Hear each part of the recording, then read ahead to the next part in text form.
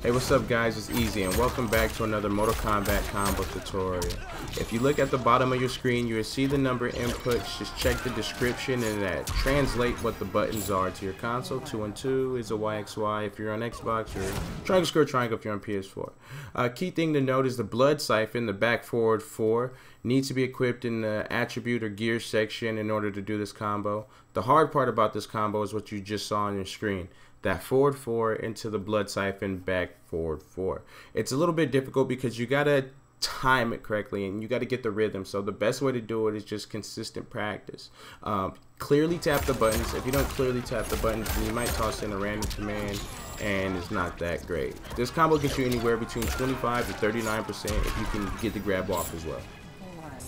And this combo can get you anywhere to 25 to 40%. I like this combo because it's very fast. It's a 1-2-4, which is X, Y, V, or a square, triangle, circle.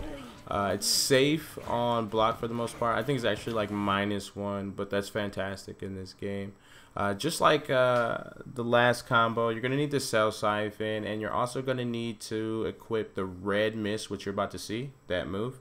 You need to equip that in the gear section. The only hard thing about this combo is that back 3 you just saw into the cell siphon. It's just something you got to get used to pressing. Well, I hope you liked this video. Please check out my other videos, or not.